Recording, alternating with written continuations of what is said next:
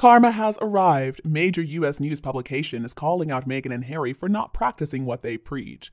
In other words, everybody is waking up to the fact that they are a couple of hypocrites. It's about time. Hello everyone. Welcome back to the King YouTube channel. The article I want to talk about with you in this video right now comes to us from Newsweek.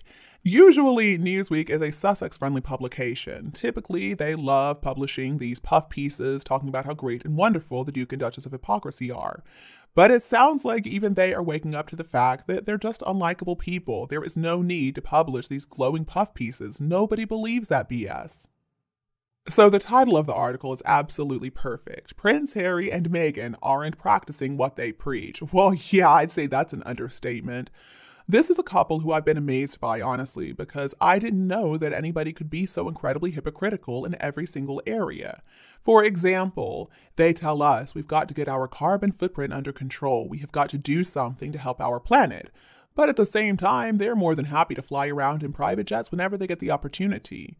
Another example would be they claim that they really care about family. Family is so important to them. But look at what they've done to their own families, trashed them, insulted them, thrown them under the bus. They are alienated from both their families at this point. And let's see what else there is. Oh, they claim to be these loving parents, but they never spend any time with their invisible children. We're still not convinced the children are real, but at this moment I'm not going to get into that. As Jack Royston writes for Newsweek, Prince Harry and Meghan Markle have called for a more informed, fact-based, and more connected world as the debate over her royal race allegations continues. I mean, right off the bat, he's getting right into it. It's ridiculous, the fact that the two of them claim that they want to bring people together, they want to make the world a more peaceful place. But at the same time, they do everything in their power to encourage discontent. They want the problems with Harry's family to continue because it keeps their names in the headlines. We do have a word for that. It's called hypocrisy. Meghan and Harry are also the king and queen of spin. They love to manipulate the press narrative to make themselves look better. But according to this report on the work of their Archwell Foundation over the past year, they describe seeking the creation of a better, more trustworthy, and diverse information environment across all forms of media. What exactly do they mean by that? Because last time I checked, there have been so many articles about the two of them that contain easily proven lies. And the articles are always so over the top. I mean, so exaggerated in their praise of Meghan and Harry that it was clearly written by their PR people or perhaps even Meghan herself. As Royston writes, this section of the 28-page document risks provoking critics who argue some of their own work as media publishers has been either misleading or partial in its account of the facts. And they have been doing this kind of thing for such a long time now. Even in their stupid docu-series that came out a year ago, Harry and Meghan, there were multiple instances in which they were intentionally misleading people. Even the lead up to the docu-series, when they released the trailers, they were using stock footage that wasn't even of them to try to make it seem like they were so hounded by the media that they had to run away. I remember that they included this footage of a large group of photographers with long camera lenses, and we were supposed to believe they were shooting some royal event, but the truth was they were at the movie premiere of Harry Potter. It had nothing to do with Harry and Meghan. If you ask me, that certainly qualifies as the kind of disinformation Harry and Meghan claim to be fighting against. The Archwell Foundation Impact Report also says we are committed to finding solutions that ensure information is trustworthy, that there is justice for those systematically undermined and disempowered, safety for those harmed, and equal representation at tables where decisions that impact all of us are made. It is rich, isn't it, coming from a couple of people who are some of the biggest purveyors in the world of untrustworthy information. We can't trust a thing that either of them says. And the nerve of those two, claiming that Archwell is seeking justice for those systemically undermined and disempowered. Oh, you mean like Harry's own family, who you keep on attacking for no good reason? The royal family and the monarchy is strong, sure, but at the same time, they do not deserve to have these awful accusations made against them when there is no proof to support these accusations. In 2023, calling somebody a racist is an incredibly damaging allegation, and you better have proof to back up that claim. But Meghan and Harry don't have any proof because nothing ever happened. It's just lies as usual. This Newsweek article also goes all the way back to the Oprah Winfrey interview that Harry and Meghan did in 2021. And now they have the nerve to claim that they care about putting trustworthy information out there. Jack Royston recounts a conversation between Oprah and Meghan about Archofficial and the titles. The truth of the situation, of course, is that Archofficial was not entitled to publicly funded security or the prince title when he was born. That's because it was his great-grandmother who was the queen at the time. It was not King Charles. And the rule states that only grandchildren of the monarch receive titles upon birth. There's nothing confusing about this rule either. It's right there in black and white. It's according to the letters patent. So for Meghan and Harry to try to claim that anything other than protocol was involved in this decision to not give Prince Archofficial a prince title when he was born, well, it's not only disingenuous, it's an outright lie. Oprah asked Meghan, do you think it's because of his race, when she was talking about why Archofficial didn't get the prince title in automatic security? And Meghan's response was, I can give you an honest answer. In those months when I was pregnant, all around this same time. So we have in tandem the conversation of he won't be given security, he's not going to be given a title, and also concerns and conversations about how dark his skin might be when he's born. And then Harry did his best to put out that fire by saying the conversation was more like what will the kids look like, but it was already too late. That allegation of racism was already made, and Meghan has never been able to take that back, not that she's ever wanted to. But this is something that has been hanging over the royal family's head for years now. This is something we have assumed Meghan Markle is using as blackmail too, that she was going to release the names unless the royal family gave her what she wanted.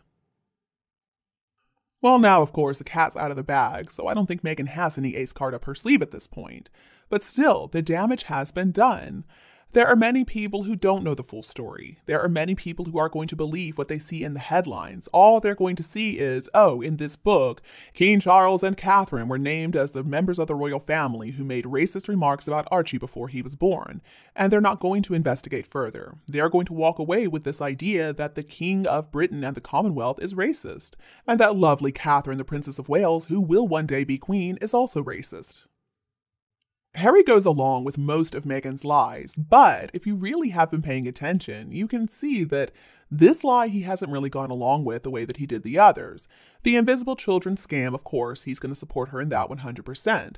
Lies about how Catherine was so mean to Meghan, well, yeah, Harry has gone along with that too. But you'll remember earlier this year, in one of the interviews that Harry did promoting his book Spare, he tried to take back the claim altogether. He said that he and Meghan never said the family was racist. Instead, they were implying some unconscious bias might exist, and the media just spun it. No, we all heard that interview. We know what was said. Yes, Meghan very clearly accused the royal family of being racist, and Harry sat there and allowed her to do it. I mean, sure, he made a little bit of an objection, but not enough to make a difference. It was already out there. The Montecito malcontents also did not provide the context for that conversation, which was incredibly important. There are many ways that conversation could have gone, and many of the ways are not offensive or wrong at all.